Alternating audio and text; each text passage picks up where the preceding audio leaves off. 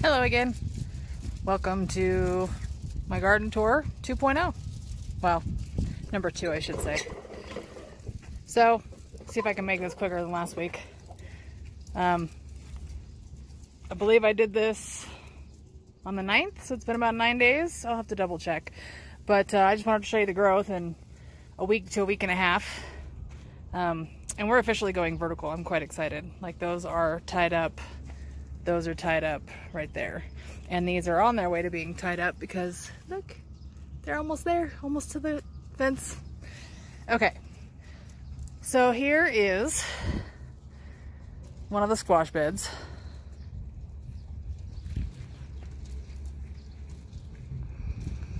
And as you can see, the nasturtium that I got from the local nursery is doing pretty good. And my squashes, for the most part, are pretty happy. Like, I have a couple goofy ones that are putting up a fight, like that one. Those got planted the same day, and I don't know if something ate the seed or the top or what, but it's still trying, so it gets to live. Oh, aha. So I was looking for my other seed. I guess I just found it right there. Okay, and I'm not really sure why that one's super light, but this is supposed to be spaghetti squash, so.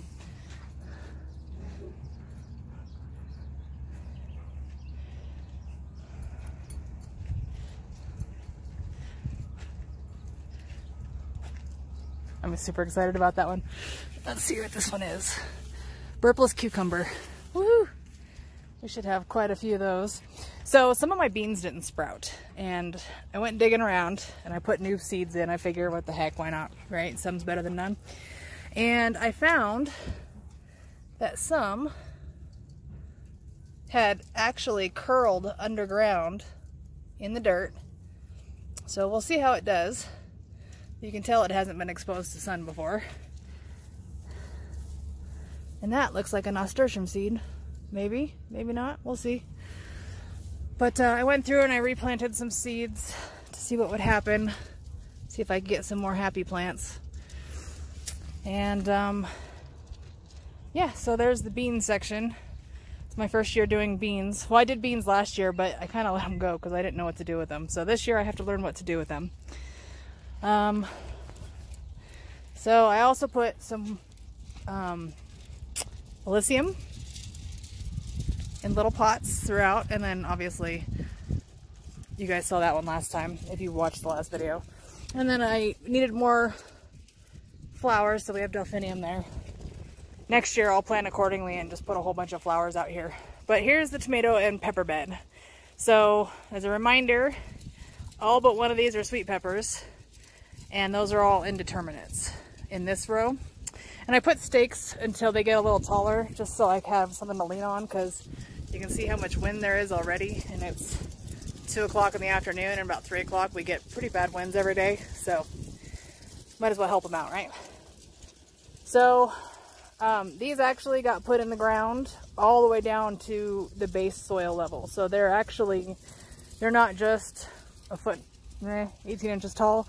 They're 18 inches tall plus the 10 inches down. So I did pick this one up at the local nursery. It has its own little baby. And I've been coming out every few days. I accidentally cut the top of this one off. So I let a sucker go, and now the sucker's taking over as the new top. So I'm super excited about that.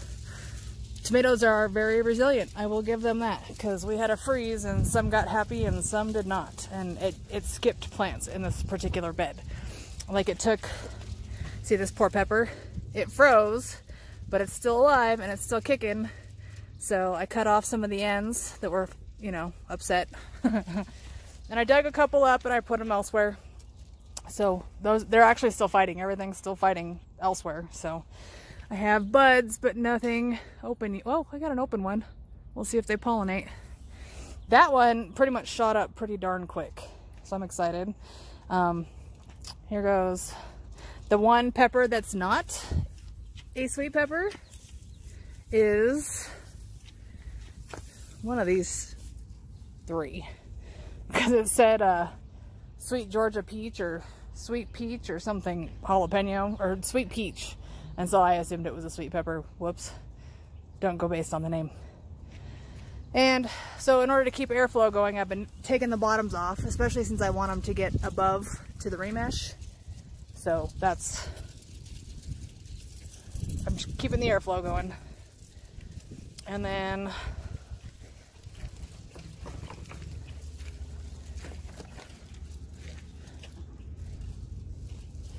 so all of this side is hot peppers and mostly indeterminates with like 3 or 4 determinate tomatoes.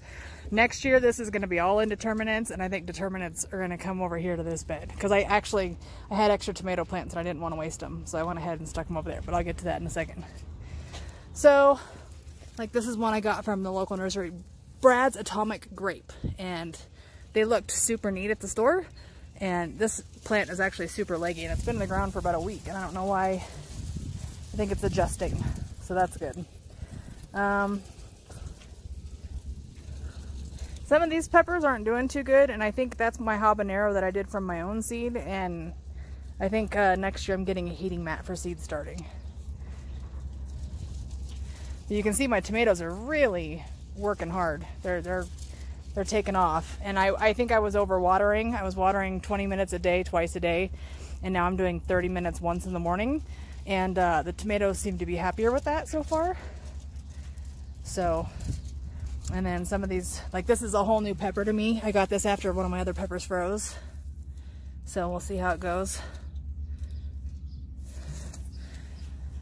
And then I did have some, I sold all my tomato cages in my yard sale, and I happen to have a couple left. So this one is attached to my greenhouse, and I'll probably put a stake in it later to help solidify it a little better. But I still have one hole left. One plant gets to live there, and I haven't decided which one because it's all square foot gardening. And my okra froze, and I don't think it's coming back. I think my okra's done.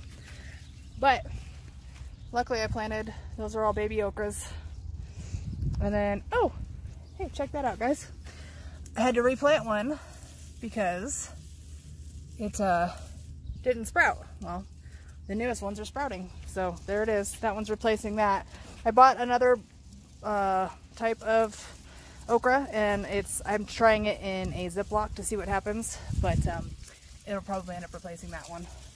And then we have my eggplants, and my eggplants actually were in the freeze too. So what are you? I don't think you're a friend. Go away. Go eat something else. Okay, so some of these look worse than others. Like, for example, look, this one definitely froze, but I have new growth.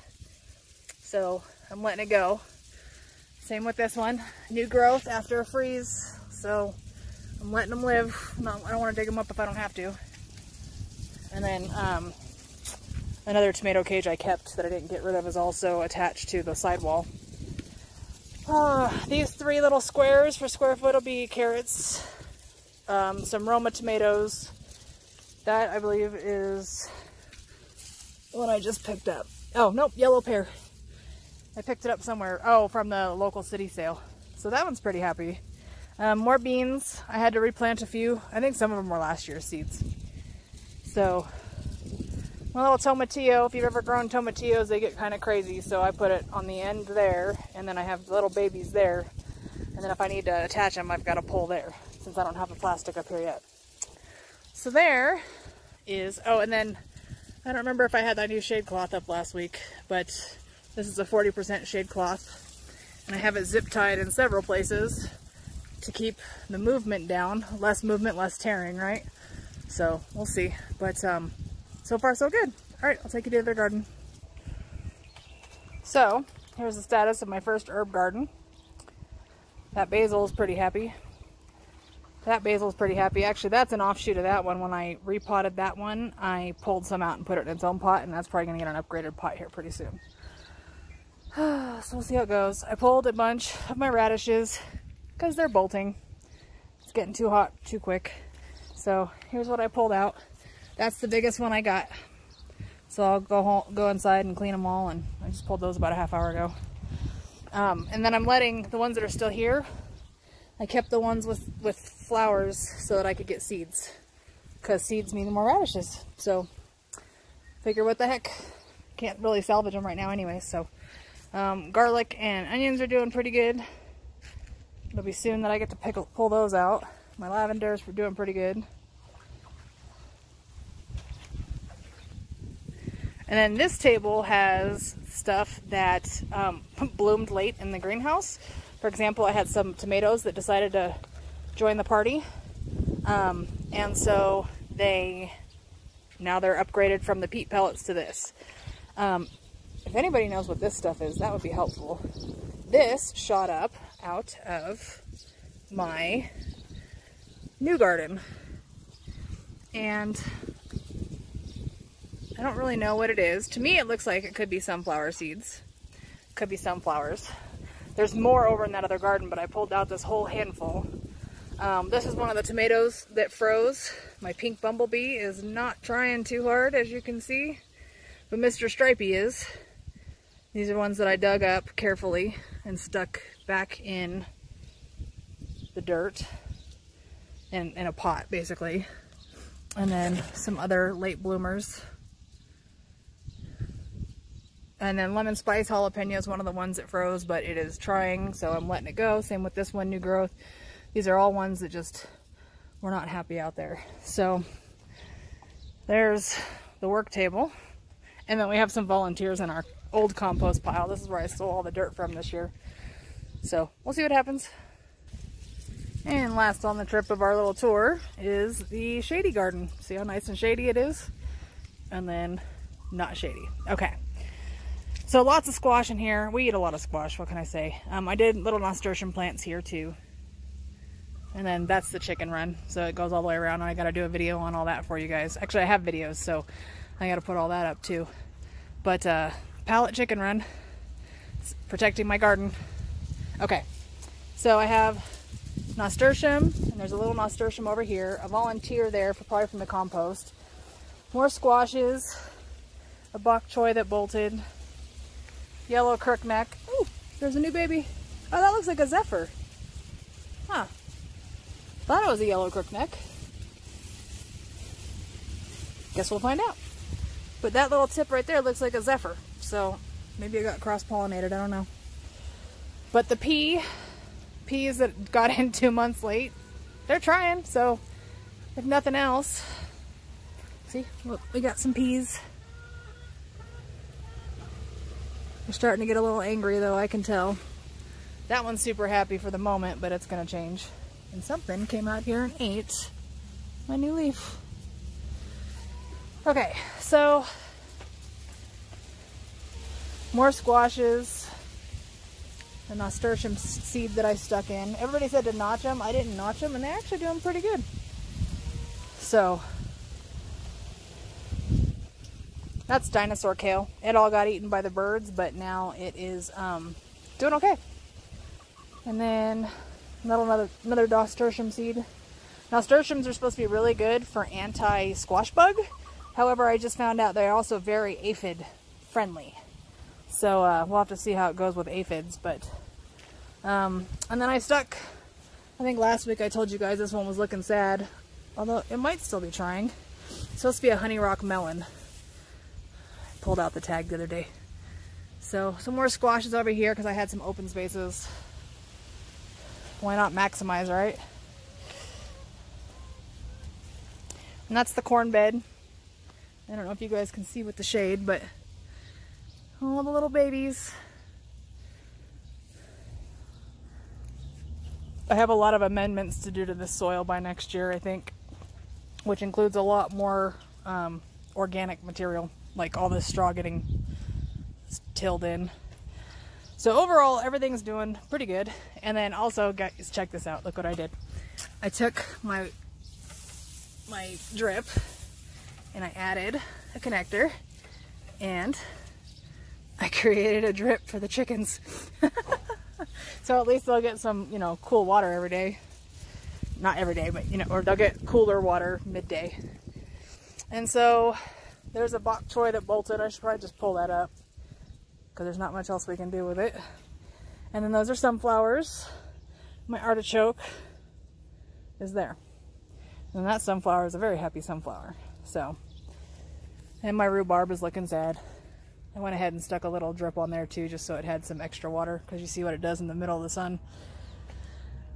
So, oh, and by the way, guys, that stuff was $3.99, the little foil tape, and my stuff's getting eaten less. At some point, I will run a string across the top of here and get a couple more going diagonal, but in the meantime, this stuff's working okay as far as keeping my stuff alive. So, oh. Do you guys see the babies? I have babies.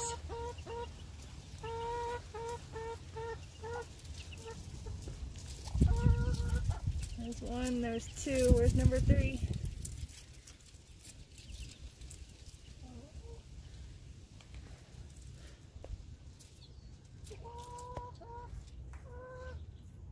That one's so awkward looking.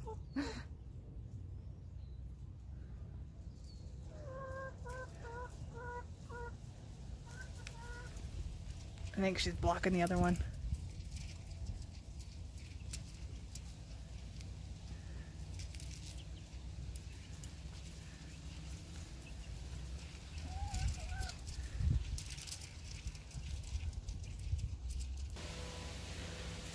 Okay guys, well, I tried to keep it shorter, and of course I failed, so, you know, I like to talk, and I get excited about my plants. So, there you have it. Garden tour number 2.